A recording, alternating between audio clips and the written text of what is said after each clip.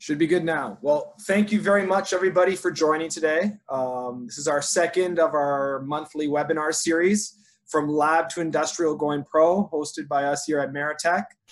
Today is episode 2, Attack of the Solvents. And for those of you who missed episode 1, The Scaling Menace, you can find copies of our uploads of our webinar series on our website and both on our YouTube page. So if you just head over to maratek.com, you can find everything there. So with you today, you have myself, Kyle Georges. I'm the VP of Sales and Business Development here at Maratek. And I'm accompanied today by my colleague, just like the first webinar series, Lucas Palumbo. He's our Senior Automation and Process Engineer. And to start, a quick agenda of what we'll be going through today. So first, we'll be going through an introduction and a background. And for those of you who did miss webinar episode 1, a quick little recap about that. From there, we'll be really transitioning into the heart of this discussion, solving the solvent recovery bottlenecks in the production landscape, as that really is the core bottleneck a lot of our clients run into, especially when scaling their technologies and their operation. And from there, we'll transition into the residual solvents discussion and decarboxylation, ethanol contamination and discoloration, water buildup and removal, the solvent landscape outside of ethanol, and then we'll finish up with a little preview, a sneak preview at episode 3, Revenge of the Myth, and finish off with a question and answer period. So just to recap, Maratek, we've been around for over 50 years, and our history as a company comes from the solvent recycling and hazardous waste processing landscape. So we've been manufacturing for many decades now systems for pharmaceutical, food, paint, printing, aerospace, any industry that there has solvents. And a common thing with all those industries is a lot of our projects were always engineered to order. So all our manufacturing and engineering is in-house. And we're actually located just about 30 minutes north of Toronto International Airport in Canada. You know, over the last 7 years, we've been growing significantly in the cannabis and hemp space, and that's now over 70% of our business. And a large leading progress of our growth in the cannabis and hemp space has been around our ability to remove bottlenecks. And our focus has really been growing into this cannabis and hemp space was originally just around, okay, how do we recover the solvent out of the oil? But now as it's grown past that, a lot of our clients are continuously coming to us with new issues that they're looking for solutions with. And that's really where we've been growing into, getting now into turnkey automatic winterization systems, ethanol reproofing lines, and we're even growing now into complete turnkey ethanol, large-scale cryo and warm ethanol extraction facilities, as well as downstream technologies for isolation and distillation and so forth. So this webinar here, as we mentioned, will be really focusing around the solvent bottlenecks and really the issues that come into the solvents in the extraction process, as well as the contamination of these solvents, both with other compounds and with water. So just to recap, from the scaling menace, we dived into the extraction process as a whole. And for those of you here today that are joining us that might not be as well versed with cannabis and hemp extraction as a process, or what solvents are, generally for cannabis and hemp extraction, you have your biomass in feed. From there, you add a solvent. The most common two really in the industry right now are cryoethanol or supercritical or subcritical CO2 extraction. From there, depending on the extraction process you utilize, you might need to do a winterization step, and that's to remove undesirables such as fats, waxes, lipids, chlorophylls, and so forth, and then a filtration process.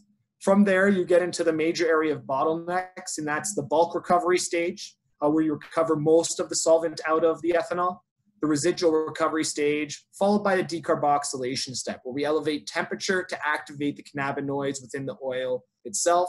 And from there, we feed into a heated oil storage. And then from there, you could look to do downstream processing, be it distillate production, isolate production, THC remediation, whatever is really needed. In this PFD, we do highlight our Maratek F series, which is used for inline ethanol reproofing / water removal out of the ethanol stream. Both myself and Lucas will be diving a little bit more deeper into that later in the presentation. So solving solvent recovery bottlenecks.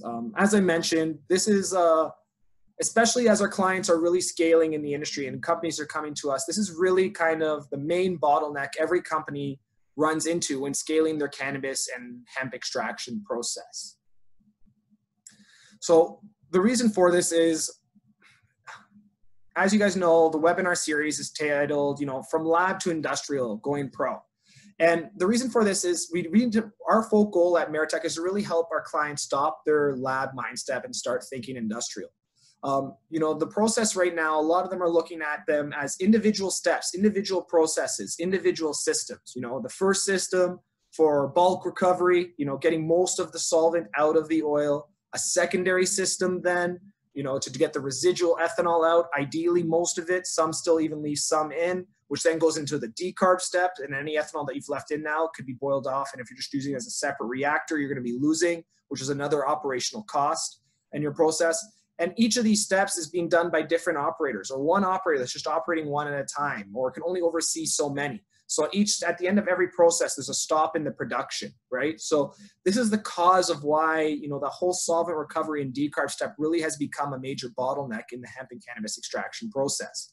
And really our focus and growth in the industry has been around solving it. So this is where the OR solution really comes into play. Now, the OR solution, what is it? This is our, let's say, main product line, and it's called the ORs as it's our oil. We call it our oil and ethanol recovery system. Note that the system's not just for ethanol. We can utilize it with a variety of solvents if you're using pentane, hexane, heptane, whatever it is, not a problem for us. And this really comes from our background. So our initial entrance, as I mentioned, into cannabis and hemp was around the recovery process. So in other facilities and in other industries, you know, the whole solvent recovery step is really seen as an auxiliary step, not as the key part of the production process. So the way we've always been designing our technologies and the way we've been planning and automating them is really as a set it and forget it mindset, right? So someone would purchase one of these systems, set it to the side of their plant, and it would really focus on automating their whole ethanol recovery stream or whatever solvent they were recovering.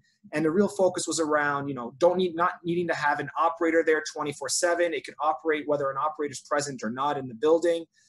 You don't need to worry about lots of maintenance or costly maintenance and spare parts. They're very efficiently built with very few moving parts. In fact, actually a big concern from our board, a big complaint from our board sometimes is that our spare parts and service revenue is not as high as it should be. And we really attributed that to our industrial mindset when it comes to designing these solutions with a set it or forget it mindset. And it's not that we've just taken a technology that was for other industries and just putting into the cannabis and hemp space. Over the last 7 years, we've been spending a lot of money and doing a lot of R&D and tailoring these technologies specifically or for cannabis and hemp, be it with our demisting technologies, which we'll go over later on to prevent oil entrainment within the ethanol vapors, be it with automating decarboxylation cycles within the systems, be it other steps that we do to ensure a clean, clear ethanol stream, temperature control, vacuum controls, specifically designed and also saved recipes designed for the cannabis and hemp process. And the real goal with this technology here is what we look to do, and the way we like to help our clients is this is a bottleneck for a lot of operations. It's actually limiting how much production they can do. So what we look to do here is turn this bottleneck actually into a production increase opportunity. Because now those operators that might have been there operating numerous rotovaps, overseeing many falling film systems, taking the product from one to another and taking it to the decarb reactors, also removing the cases for operator errors. We look to remove all that and actually give our clients a production increase opportunity where they can then take these operators and allocate them to increasing extraction yields or extraction process and amounts of throughput, or downstream processes like distillate or isolate production. And one other thing too is because of our background in all these other various industries where we had to come in and provide solutions that would work with existing infrastructure and facilities, we can easily integrate with whatever technology you'd like. So if you have another technology you'd like to really utilize in your cannabis or hemp extraction process, not a problem for us. And that's where too, we even have clients that come to us with their own IPs, be it something that they already have in an existing form, or even a technology that they want us to work on with them from an R&D standpoint and integrate that IP and build it out for them and integrate it with our solutions. So now we're going to go a little bit more into residual solvents and decarboxylation. So as I mentioned earlier, the ORS system, it also can incorporate decarb. So really what the oil and ethanol recovery system is it's really a 3-in-1 solution. You know, you have your bulk recovery step where 80 to 90%, averaging around 85% of ethanol is recovered out of your oil. Then you have your final recovery or residual recovery step to recover the rest. And then you have your decarboxylation step. With our ORS solution, we can automate all 3 of these in one system, removing all that need. So the way the system works is through a variety of phases. Now, phase one, the way phase one is just your auto fill the system. So it'll automatically fill the system and start to get to temperature. Phase two is your auto top up phase. So now the system's actually reached the required temperature to recover the ethanol out of the system. And meanwhile, just so you guys know, we're operating under vacuum to keep temperatures low, to avoid degradation of your oil, your terpene, etc., and also reduce the amount of undesirables that come along with your ethanol stream. So in phase two now, what we're doing is we're automatically continuously recovering out your ethanol out of the system. We have our special demisters there, which I mentioned we'll be going into a little bit more detail later in the presentation, to prevent oil entrainment within the ethanol vapors, which is then continuously condensed and discharged. Meanwhile, in this auto top-up phase, we're continuously auto-topping up more of your oil and ethanol stream back into the still. Phase three is our dry out or boil down phase. And this is where we greatly differ from, for example, falling film technologies. And this is where in this step, we can bring you down to virtually 0% ethanol. So we've turned off the auto top up and are focusing now on just getting every last drop of that residual ethanol out of your stream, and why we can guarantee virtually 0% ethanol left at the end of this process. From there then, if you'd like, depending on your process, you might want to decarb. We could program then an automatic decarboxylation cycle where it goes to whatever temperature you'd like for whatever period of time you'd like and at whatever vacuum you'd like. And then phase five would be your cool down and automatic discharge. Now, as I did mention, we can provide a guarantee for your ethanol removal to virtually 0%, as well as for our throughputs. In fact, actually, one of our clients here in Canada, who's a major Canadian LP here in Ontario, Canada, they're a leading supplier, especially on vapes, to many provinces here in Canada. They're getting off of one of our ores lines there, which is incorporated with our turnkey automatic winterization system, 0 ppm of ethanol in their oil. Now, one thing I do want to touch on here is our ores systems versus falling film, and comparing, you know, a lot of people come to us and they ask for a 100 gallon per hour solution or a 50 gallon per hour solution or so forth. You cannot use a general one-to-one comparison on there, because on a falling film solution, we're recovering 10 gallons per hour. On us, when we say 10 gallons per hour, we're not talking about just doing a bulk recovery. We're talking about taking it down to virtually 0% ethanol, as well as decarb. So we're really looking at incorporating 3 steps into those flow rates that we provide, and we can provide guarantees on, compared to falling films, just one focus on bulk recovery. And one thing that I'll be touching on too, as well, is our patent pending end of decarboxylation sensor. So at the end of the decarb cycle, the way a lot of people do it right now is just visually, you know, looking at the bubbling of the oil and so forth. What we do, our patent pending process is here is to automatically detect that endpoint. So instead of decarbing and either visually doing it or then testing it afterwards and being like, oh, it wasn't decarbed enough, you know, it was only 98% decarb, let's increase the temperature slightly, let's increase the duration slightly, we can automatically end that the decarb point right there, thereby even making your process even further efficient and removing even further bottlenecks. So just to kind of recap, this is kind of a visual representation of the 3-in-1 formula. You know, the bulk recovery step, the residual recovery step, and the decarb reactor all in one solution. Now, one new feature that we're actually releasing, we've just released right now, is we've actually upgraded our ores 3-in-1 solution to now a 4-in-1 solution. And Lucas will be diving into this a little bit later. But it really resonates around, so we already have our Maratek F-Series, our large-scale fractional distillation systems for inline automatic ethanol reproofing. And that's generally meant for streams where the ethanol has been, you know, already degraded to a significant standpoint. And it does have quite a significant capital cost involved. So depending on your operation, it might be the appropriate solution. But here what we're trying to do is trying to provide a lower cost alternative to just to do some what we call inline water diversion. So what it's doing is helping prevent the amount of water that'll be carrying on with your ethanol. And the last thing I'll be touching on before giving it over to Lucas is ethanol contamination and discoloration. So this is an issue we hear about a lot, actually, from groups that are looking to come in with our technologies, with their existing operations. Next slide, please, Josh. You know, a lot of companies contact us and they have issues, you know, with green ethanol being recovered out, or orange or yellow or brown coloring. You know, the green might be from chlorophyll, orange and yellow could be from oil entrainment or other variables, you know. And that, a lot of this has to do with improper recovery settings, right? doing it at high temperatures, utilizing a system that requires constant supervision and constant tickering, that can't think for itself or automate any of the process, or put in fail safes to ensure a clean and clear ethanol stream being recovered out.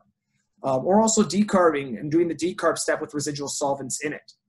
So a few things here. This is where our Maratek demister solution really comes in to prevent that oil entrainment within the ethanol vapors, to give you that clean, clear ethanol output. But also it's all about the real-time temperature and vacuum control features that we incorporate within our systems to really help you, give you an automated solution to give you that crisp, clean, clear ethanol discharge. One other feature too that we're bringing into our Aura systems, or we have on our Aura systems as well, is an automatic cooling jacket. So for clients that are concerned about temperature spikes or anything on their oil too, it's another safety mechanism to help protect your oil, because it's a highly valuable product. So everything we can do to streamline, automate, and optimize your process, right? And those are our words: automate, optimize, and scale. That's really our focus when it comes to designing these systems and helping our clients really transition from that lab to industrial mindset. So now I'll be handing it off to Lucas to continue, and he'll be touching on water buildup and removal. Thank you. Great, yeah, thanks a lot, Kyle. So as he mentioned at the beginning, I'm Lucas Palumbo. I'm a senior automation and process engineer at Maratek. And I'm gonna be talking about how water gets into your process and water and ethanol system in your solvent loop. So ethanol is one of the most useful and widely used solvents because it's non-toxic and it's both polar and non-polar solvent. So this means that on one end of the ethanol molecule, you have a hydroxyl group, which is strongly polar. And this lets ethanol dissolve into polar substances or water-soluble substances. And the other end of the molecule is a ethyl group, which is a hydrocarbon, and it's non-polar. So this lets ethanol dissolve non-polar substances, or like oil-based substances. So it's really universal solvent. Its properties, though, mean it has one problem, is that the polar portion means it can dissolve into a water, and they form a homogeneous solution that can't really easily be mechanically separated. So you can't filter them out, you can't decant them, they don't settle into layers. They form a mixture that's pretty hard to separate. And we'll touch in later in the presentation on what you can do about this. But this means it tends to just accumulate in your process. All the water that's coming in that gets dissolved into your solvent tends to just continue building up and dropping the purity of your ethanol. So you can kind of control how much water is getting in. So depending on the scale of your process, it could be hundreds or even thousands of pounds of water could be the mass flow into your process. And if 100% that's getting into your solvent loop, that's something, we give an example later, that's something you can't ignore. It'll become a big problem pretty fast. But kind of the best case scenario would be a cryoethanol extraction. So that's if your plant material is frozen and the ethanol is chilled below -40 and maintained at below -40 throughout the extraction. What happens is the cells at the surface of the plant freeze, and then they aren't really disturbed or penetrated by the ethanol. Because the ethanol is a polar and non-polar solvent, if it gets inside the cell, it's pulling out like the chlorophyll, starches, sugars, fats, and lipids with the polar and non-polar things, all that's inside the cell. And really the cannabinoids that we're after are in the trichome structures on the surface outside the cell. So in a cryoethanol where the cell's frozen, you can kind of just dissolve what's in the trichomes and get a very, very clean oil, and also very, very minimal water will end up in your solvent. But cryoethanol is the most expensive to operate, the most expensive to build. So there are reasons, depending on process to process, it might not make as much sense. There is a scale where the refrigeration requirements could become enormous. So warm ethanol is an easier process to do, easier and cheaper to operate. But that ethanol will disturb the cell, and you'll be pulling out a lot of that water even into the extraction step, which is basically unavoidable, as well as the other constituents that become a problem. They're solvable, but it's a problem downstream. They have to be dealt with, the contaminants like starches and chlorophyll, et cetera. But there's a issue that with both types of extraction, your plant material is going to be soaked in ethanol after you extract from it. So this soaked ethanol is hazardous. The vapors coming off it are flammable. You know, what do you do with it? This is a big waste stream for your process. So one way we deal with that is to screw press the wet plant material, try and squeeze out that ethanol. But that can mechanically break the cells down, and you're squeezing out water now. And then if you take that cake, which is not completely dry, and put it in a low temperature kiln where you're boiling and then recondensing the vapor coming out to create a completely dry waste product of your biomass. Well, if you're drying it out, you're also drying out all the water from it. So that 10 to 20% water the plant is coming in with, it has to all end up with your solvent. And like I said, once they mix together, you know, they're not very easy to separate. And that happens with cryo and warm ethanol. So if you want to completely close your loop, it's very difficult to avoid that water building up. So here we have just a really basic example with some numbers to it. So this would be, say, if you have a warm ethanol extraction, or if you're pressing and drying your plant material, and you're getting basically 100% of the water out that's coming in. You can see if you start with 1,000 pounds of biomass daily, wash it, you know, that's 18 gallons of water per day entering your process. Doesn't sound like a lot, but see, in a single week of running this process once per day, you've gone from 95% to 82%. As Kyle mentioned earlier, we kind of think it's 85% as a lower cutoff. You want to stay above that for a really efficient extraction. So very hard to ignore. This problem will happen very fast, and you're going to have to deal with it if you want to close the loop.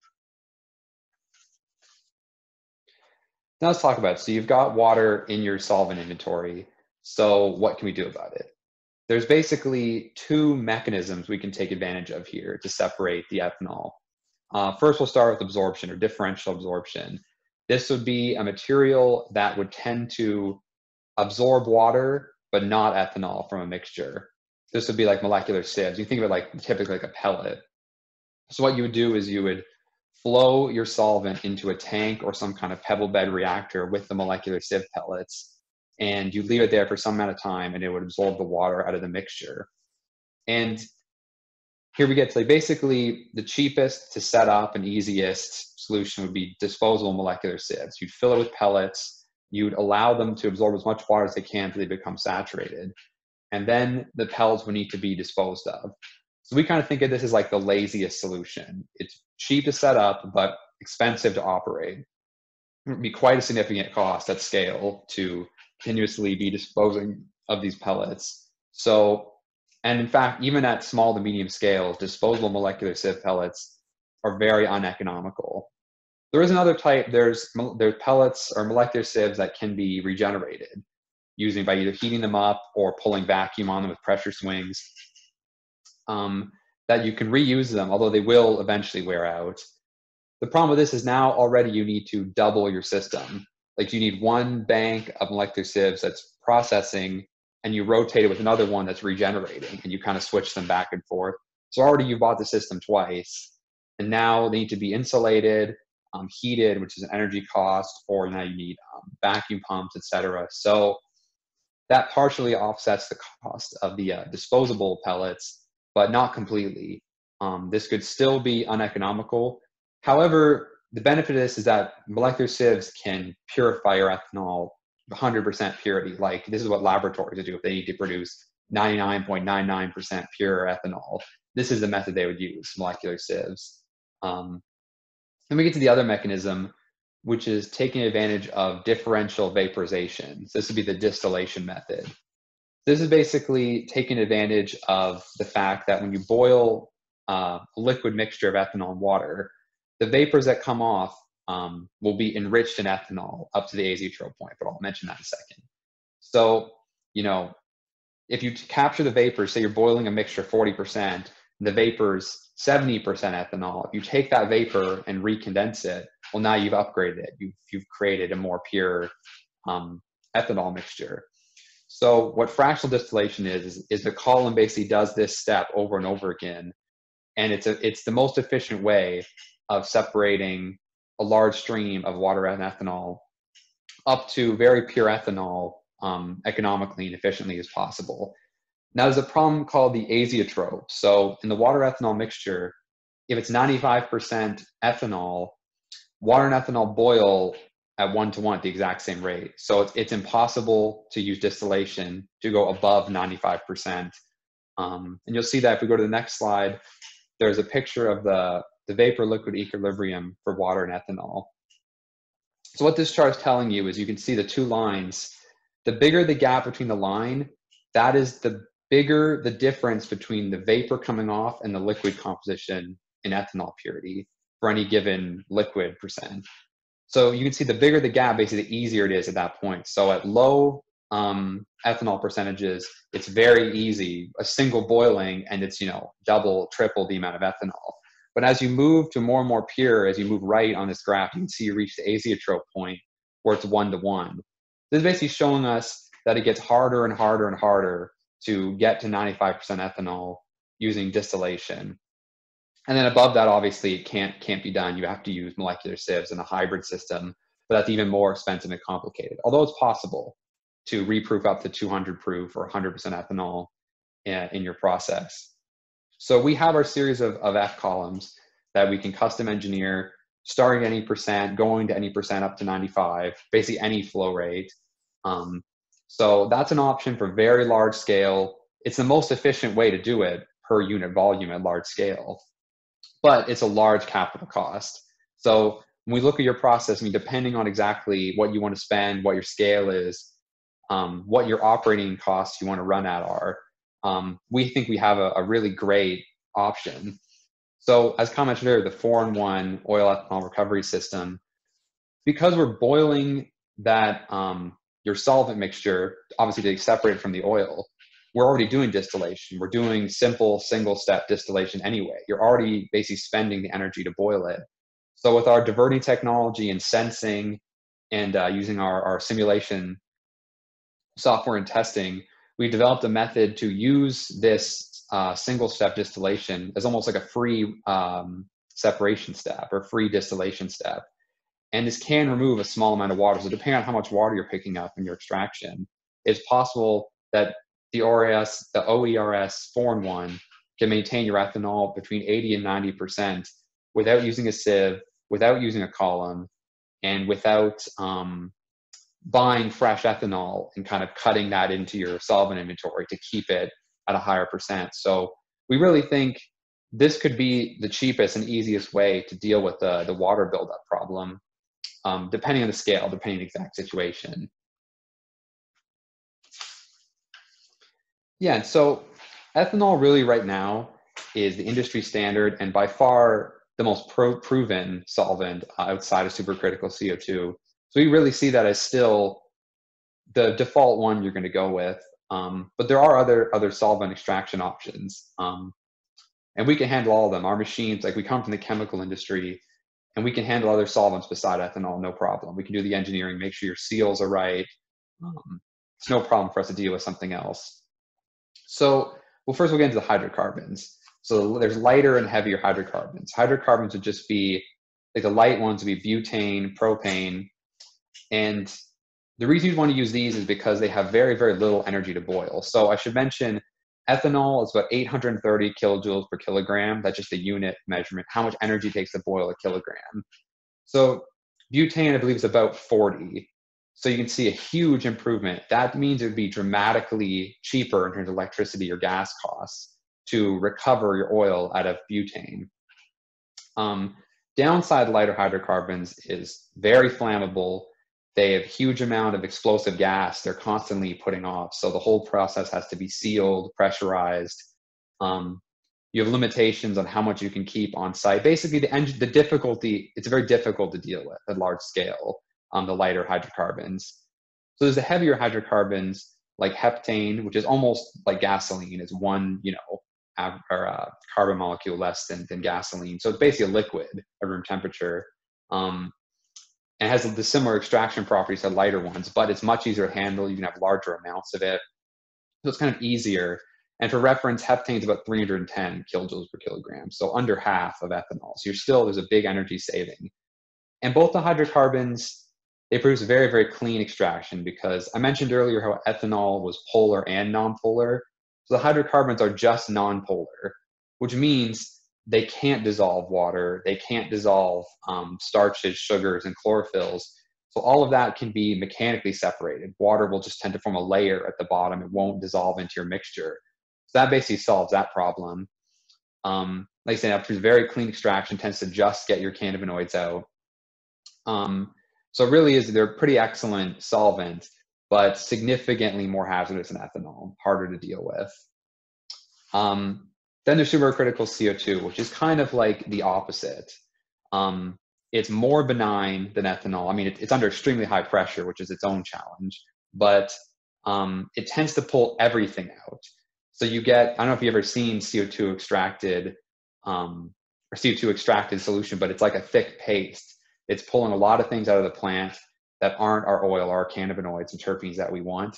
So this thick paste then has to be winterized, has to be processed pretty heavily to get it to an oil. So we have our TAWS unit.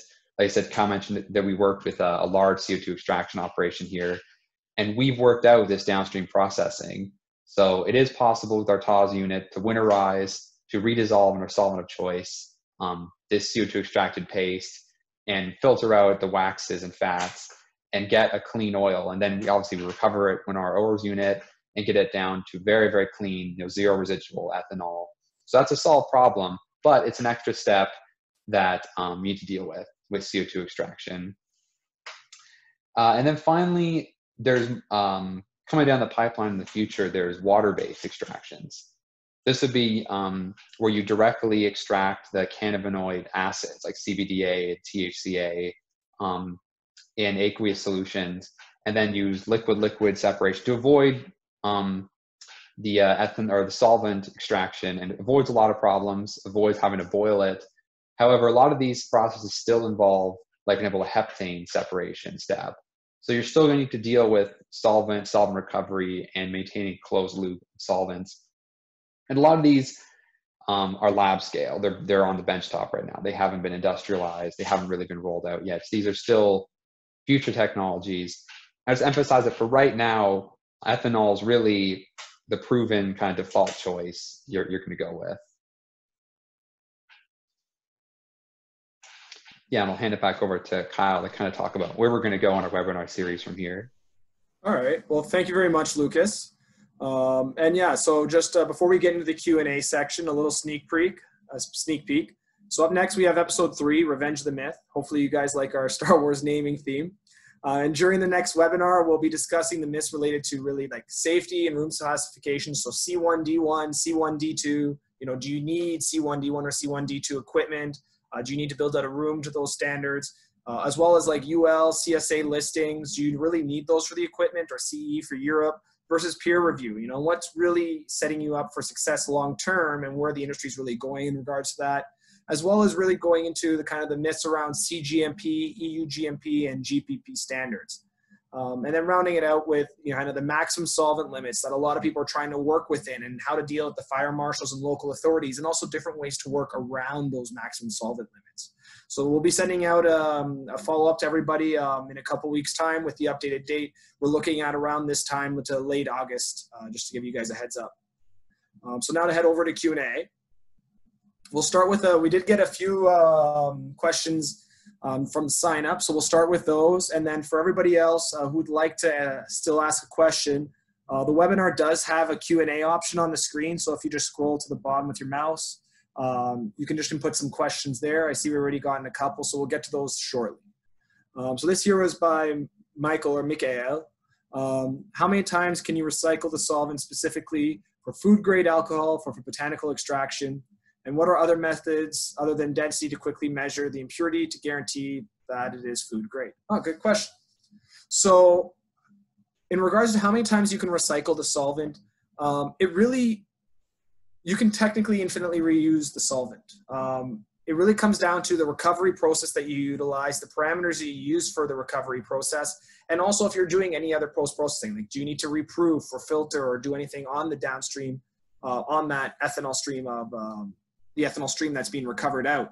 But as long as you're doing it under a temperature controlled, vacuum controlled, and an automated solution, you should be pulling a clean ethanol that can then be closed loop directly back to your ethanol extraction to be constantly reused. And if you are carrying over some water, then just look at it and putting it in a reproofing solution in the middle there. In regards to what other methods other than density, there are. Lucas, I'll hand that off to you. Yeah, sure. So we touched on density, which is a good point. So you've probably heard of hydrometers. That's typically how water ethanol mixtures are. You measure the ethanol or the alcohol percent. That's a good way of doing it. Other than that, you're getting into more scientific grade equipment to measure impurities. So you'd probably be looking at, the easiest thing would be send it to a third-party lab with a spectroscopy. You can do it by shining light through it and look at the attenuation, basically checking how clear it is. Other sensing technologies like hydrophilic membranes to try and measure how much water. But really, the practical ways we've seen is, like you mentioned earlier about ethanol contamination, it tends to build up a color if you're getting bad recovery or your recovery settings are wrong. And smells, like obviously terpenes have a very strong smell, it's very obvious. So if you have your recovery settings right, you shouldn't have too much to worry about. Also, obviously ethanol, very toxic to bacteria. You're not really going to have to worry about organic buildup.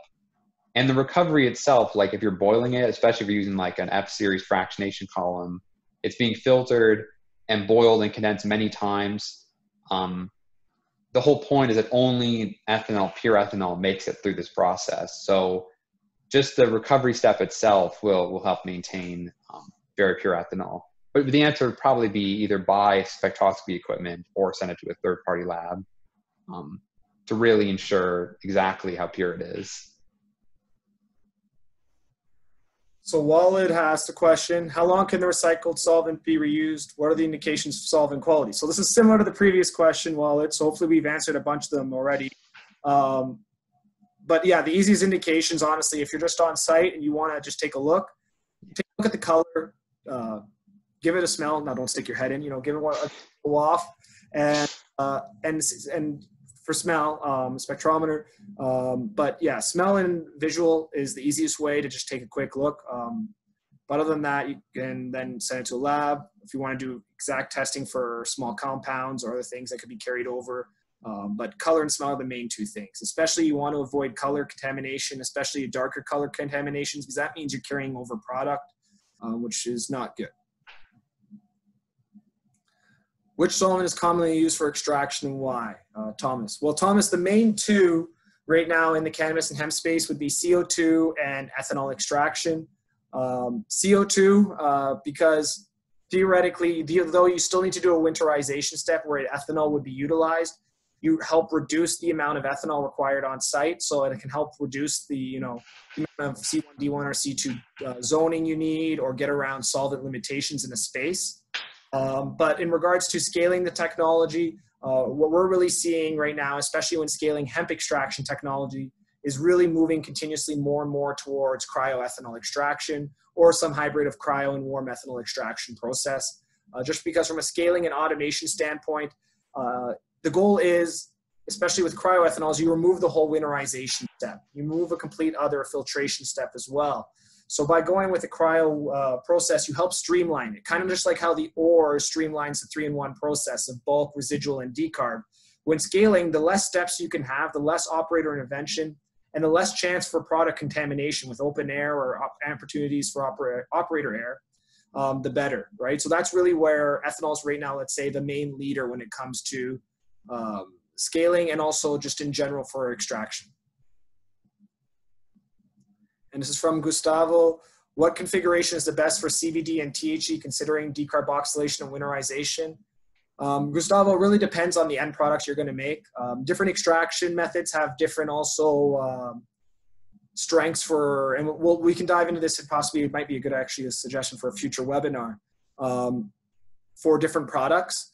Generally though, like I was just mentioning, for CBD coming, let's say a CBD specific grown plants, let's say the hemp industry, it really is moving towards cryoethanol extraction from a scaling standpoint, just because it reduces the number of steps required. For THC, there's still a lot of people running, there's a lot, we're seeing more and more towards ethanol extraction, but there's still a lot of people running CO2 extraction and butane extraction depending on their end products. And then Jerry, are there economies or economics of scale, or the scale up economics? Well, yes. You know, making a 100 pound per day operation and scaling it to 200 pounds per day, you're really not looking at significantly increasing costs, even though you're doubling your production throughputs. And these costs really scale nicely, especially as you grow. You know, going from 100 to 200, 200 to 1,000, 1,000 to a couple thousand is a really nice process. You see that next limit or that next jump really occur around the 2,000 to 3,000 pounds per day. And that really comes into more so the automation for dealing with that large amounts of just the volume, all the biomass being fed in, all the material handling and so forth. So still have questions. Well, first off, you can definitely, you reach out to both Lucas and myself. You have our numbers there as well as our emails, but we will touch base on the Q&A here. So first up here was just anonymously asked was, what is downstream processing? Downstream, so upstream, downstream are, let's say, industrial production terms that are used to explain a process. So in regards to what is downstream processing, when I was talking about it, let's say earlier in the discussion, about after you have your decarb full spectrum oil that could be ready for downstream processing, I was referring to kind of distillate production or whatever else you might want to do on it, because it's further down the stream. And that could go all the way to producing like an isolate powder of CBD. Yeah. And also THC remediation, all those technologies occur further down the line. Another one is, how much is the ORS? So I'm assuming you mean the OERS, the ORS compared to the 3 other systems, like the falling film. So when you look at the ORS in regards to compared to a falling film solution, a residual recovery solution such as a rotovap and a decarb reactor, you will definitely save money, especially on operational costs, and there will be savings on capital costs. But the biggest savings are definitely on the operational cost side. Another question was, will we still need winterization if we use cold ethanol? Lucas, would you want to take that, or should? Yeah, that's a really great question. I think we touched on this in the last presentation as well. Yep. But that would be a big benefit of doing cryoethanol or cold ethanol. I think I said last time it depends how pure you need to get your crude oil, and if that's going to be your final product. Generally, you really don't. If, like I said, the key is maintaining your ethanol cold. A lot of times, even if you pre-chill the ethanol, then it goes through the extraction, it's warming up the whole time. You know, can you really keep the whole process really cold? And we have I think a pretty innovative way of achieving this. But if you can keep it really cold the whole time, you're basically winterizing as you go. It's already, you know, it's extracting while winterizing. If you just go through a series of filters, after you've had the ethanol's had its residence time with the biomass, you just mechanically filter out the plant material. Any tiny amount of wax that was pulled out would tend to just stick to that filter. So you really don't need a winterization step. If you're going, especially like, to go back to the first question, if you're doing any downstream, like say you want to produce a distillate, you don't need to winterize, because then that'll come out, and say there is a tiny amount of waxes left in the not winterized cold ethanol extracted oil, that will be cleaned up with the distillation machine. So that's what I was getting at with, it depends where you're going. So if you're going to a distillate, I'd say you can just forget about winterization if you do a cold ethanol. Yeah. And then the one thing I'll add in there and really reinforces what Lucas was saying is, a lot of people too, when they're doing a cryo extraction process, it's not about, they're saying, okay, we chilled our ethanol to -40, but it's not about keeping the solution or during that whole extraction step right up through at -40. So there's a big delta T, a big change in temperature that often occurs, right? So as long as you do have a great extraction process where it's insulating, keeping the entire process at -40 C, you can really look at skipping winterization with cryoethanol extraction. So Carlos asked, what is your opinion about reverse osmosis for water removal from ethanol? Well, Lucas, better suited for this question. Interesting question. So, that would be a type of sieve. I didn't touch on that. issue is that it produces a stream of downgraded ethanol. So if you ever had like a reverse osmosis system for water, it constantly has a waste stream of water that's more contaminated, and then obviously the stream you want the water that's very pure. So it doesn't just take your whole stream and make the whole stream purified. It kind of, you know what I mean? So that wouldn't be a great option for doing a closed loop setup. You'd probably, that could assist maybe a sieve system. You would do that as a first step. But interesting point. Yeah, it's something, to be honest, I didn't think about. It hasn't really been, it's not really used industrially, so that's why it hasn't come up. But I'll probably do some research. Interesting point. And then what is the cost difference? This was anonymous. What is the cost difference between CO2 and ethanol extraction? Generally, from a scaling point of view, ethanol extraction is less expensive. At small, I can't answer that directly, but you do have the extra cost with CO2 of dealing with the whole winterization, extra filtration steps, which add to some extra capital costs and equipment that's required. But there's, depending on the facility you have and the space you have, you might be able to save money then in regards to zoning or how you have to build out the facility. So it really becomes project specific at smaller scales. At larger scales, ethanol extraction, you'd save more money on. So that's whoever asked it anonymously. If you do want to send us an email, we can really look at your specifically and really dive into that a little bit more detail and provide recommendations and consult.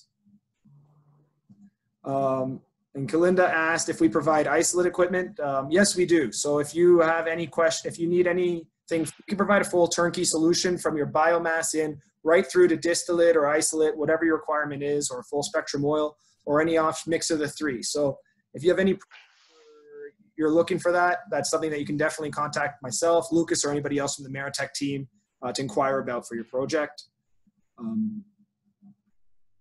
Another one was if it's better to decarb before extraction to have less problems with water. That's a good question. Very good question. Generally, if you're doing CO2 extraction, a lot of people will decarb their biomass before CO2 extraction to help reduce, especially for CO2, you want to remove as much water as possible. Before ethanol extraction, people just generally let it just dry it. You don't need to go for decarb before extraction. Lucas? This is something we did analyze. I remember doing the engineering on this, and I think it just comes down to you have to think about the farther down the process you go, the less material you have to deal with and the more valuable it is. So if you try and decarb before you extract, you have to heat, thousands of pounds of plant material up to decarboxylate it and then extract it. But if you wait till after, you might have tens or like hundreds of pounds of oil. So it's easier and way more efficient to decarb after. But it is possible to decarb first. People do that. Usually it's smaller scale. Yeah. And one other thing to note too is depending on the temperatures you're decarbing with the biomass too, you might have terpenes and other volatiles that are burned off.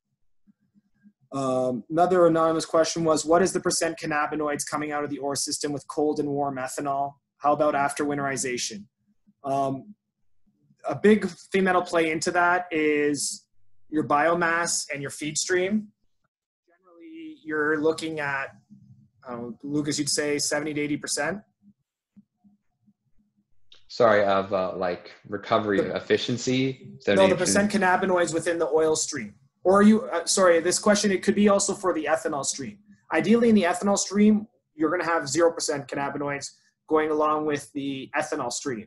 But in regards to your decarb full spectrum oil, it really comes into your front end side and the biomass, the cannabinoid yield within the biomass feeding it. But yeah, ideally, and if you're doing a good, crisp, clean, clear, crisp, cold extraction operation, you should be seeing 60 to 80%. We know of groups that we're working with where they're going cold, or even seeing higher yields. Yeah, I think if you're talking about with warm, you will get, because there is a tiny amount of cannabinoids, as I understand, in the plant cells and in the stalk itself, besides just the trichomes. mean, almost all of it's in the trichomes. So I do think if you do a warm, you technically will get a little bit more cannabinoids. Obviously, both depend on how good your extraction is. There's other little tricks, like you can inject clean ethanol at various points to kind of wash the plant to get that last little bit out. So forgetting all, assuming you're doing everything as good as you can before, you will get a tiny bit less with cold. But like as I said before, with warm, you're getting the water and you're getting the other contaminants. So it's a tiny bit of a trade-off there. And then another question here was, at what level or pounds per day should I switch from butane to either CO2 or ethanol? Mm-hmm. Well, butane has a limit on how big a fire marshal will let you scale. The amount of butane someone will let you have on site in a facility will be very, very limited. So I actually don't have the exact answer at where, from a cost-benefit analysis, it would make that trade-off. But if you're looking at already getting towards, higher hundreds to 1,000 pounds per day, I definitely would already start be moving towards ethanol, because the amount of butane on site could get quite significant.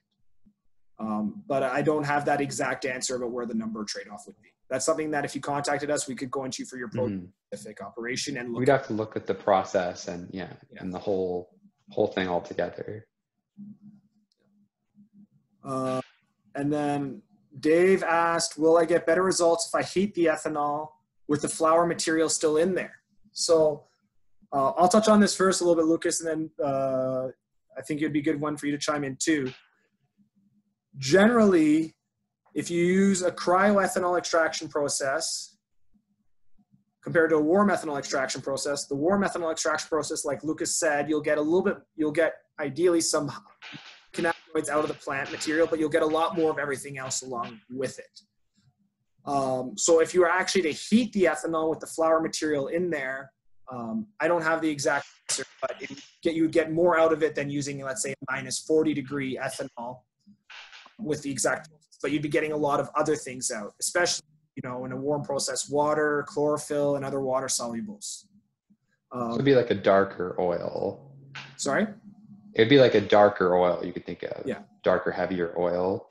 So, I mean, if you wanted a more full spectrum extract, I mean, you could do that. But say, if you're going to distillate, that would probably create more problems for you, because especially starch and sugar is a huge problem in distillate machines. You really don't want that.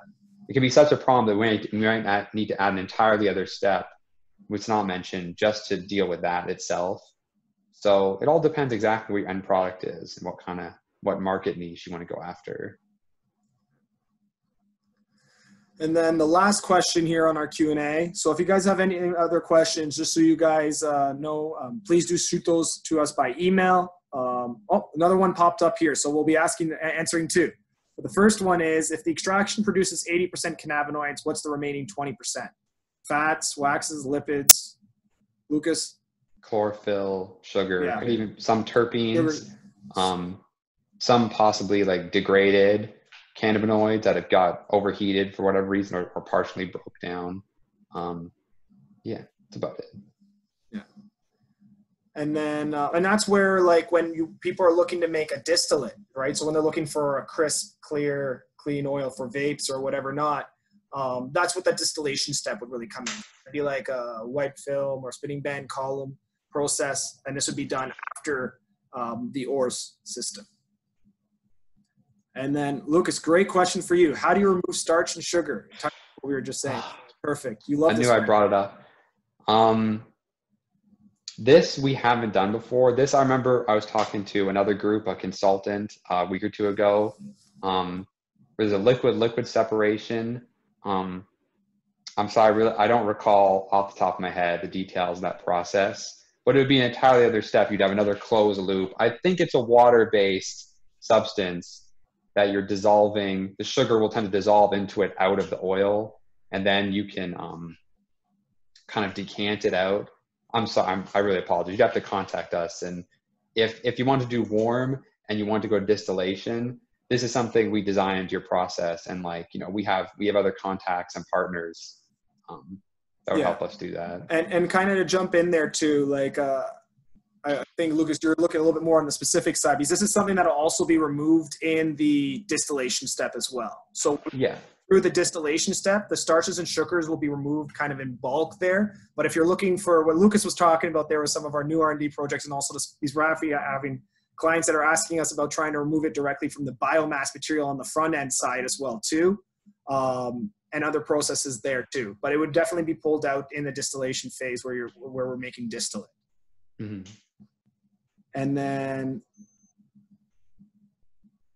okay, could you just mention the use of denatured ethanol with heptane? So we have a lot of clients that use denatured ethanol. And actually, if you wanted to, our systems, you could make it not denatured. You could actually use the system to separate that out of the ethanol, though technically necessarily wouldn't be legal in the state. But anyways, so it's not a problem for us at all. And if you wanted to, you could even use temperature to separate during all in one process, separate the heptane stream separate from the ethanol stream altogether. Mm. But it's no problem because our systems get rid of all the residual solvent. We can completely dry out your oil. So you can use solvents that would be hazardous to drink, like denatured ethanol to drink. But because we're getting rid of all of it, it really is not a concern.